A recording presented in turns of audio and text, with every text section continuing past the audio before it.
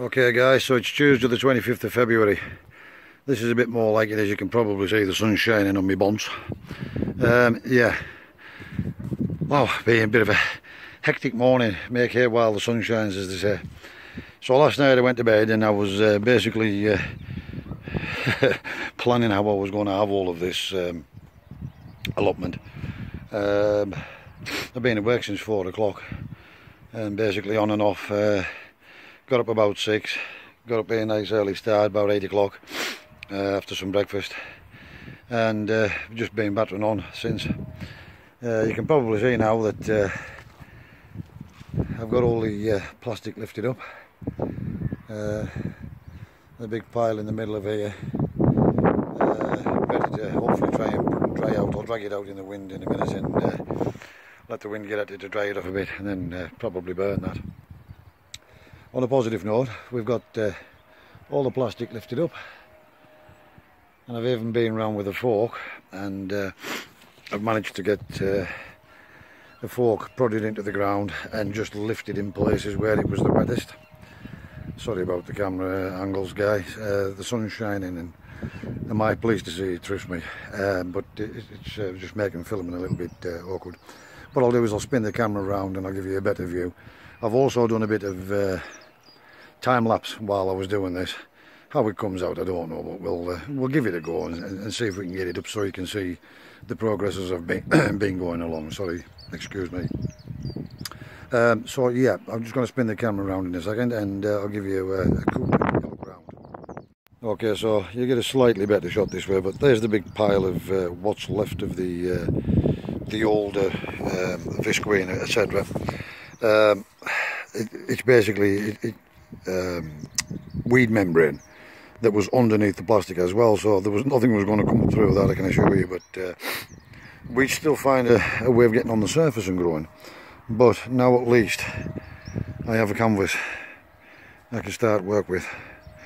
That was extremely boggy. Over here is not too bad, it's pretty dry, and it's fairly firm, but I've still aerated it with the fork.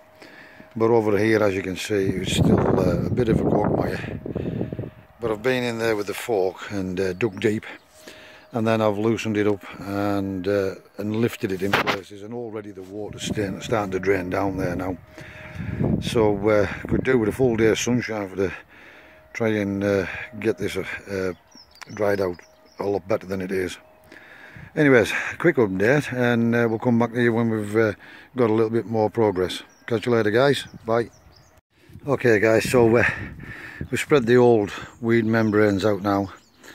The sun's gone back again, but we're still dry, so I spread those out.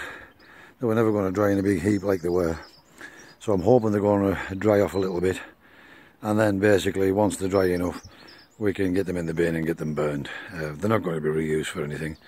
They've done the job, paid for themselves. Basically they're going to just dry out a bit now, and we're hopefully going to get them burned a bit later on. Yep, so good progress. I'm off for a cup of coffee now and I'll catch you in the shed. See you later, bye. Okay guys, so here I am in the shed. I've just got the kettle on now. So this morning before we came up, we paid ourselves a visit to Poundland for some Poundland specials, and I got these. They're already starting to bud up, as you can see on the top of that one, but all of these are already, they're nice and healthy. They're already starting to bud up, and I thought these would add a bit of colour where the trees are going to go into that bed, along with the apple trees and the pear trees. Just add a little bit of colour in there. So yeah, quite pleased. £4, you can't go past that, can you? If you get one plant that survives out of them, well, yeah, it's a bonus. Yeah, so yeah, you can't go wrong. £4. As I say, if one plant survives, you can't go wrong. Right, so I'm in the shed now, having a cup of coffee. My back's breaking, absolutely breaking. Believe it or not, just getting all that plastic up, getting that big hollow filled in, cutting it into strips, rolling it all up, etc. In 2 hours. My back is going absolutely mental at the moment. So I'm just having a bit of a sit down, waiting for the kettle to boil. I'm going to have a cup of coffee, but you've got no idea how delighted I am to see that sunshine. I don't want to sit here too long and have a cup of coffee in case I miss it. I might try and get a photograph of it before and show you all. Before I go, we'll get a snapshot. The big yellow thing in the sky. Right, so I'm basically, my intention is to just batter on, get as much done today as I can. How much that will be, I really don't know.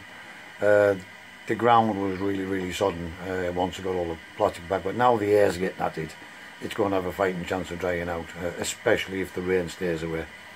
So I've been round the entire area with the garden fork, a full depth, and lifted the soil. I don't want to turn it over because it's going to be a no-dig area. And you're going to just turn all the nutrients that's on the top and put them into the bottom, and that defeats the object. So basically I've what they call in America broad forked it. So I've put it isn't a very broad fork, so it took a while. But basically I went down a full fork's depth, which is approximately a foot, rocked it back and forward and just loosened the soil, just to let air in and to let the water drain down and get out of the way. It's not pleasant paddling around in soggy, sloppy sludge. I'm sliding all over the place, pulling muscles where I never knew I had muscles. And basically that's the fun of gardening. So yeah, I'm in a much chirpier mood this morning. The sunshine is just a bonus. I actually fully expected waking up to pouring down rain again, but I would have still been plodding on. But yeah, really pleased to see the sunshine. Go and have this cup of coffee, and I'm going to catch up with you guys later. So thanks for watching, stay with me and see how we get on in the day. Thanks guys, catch you later.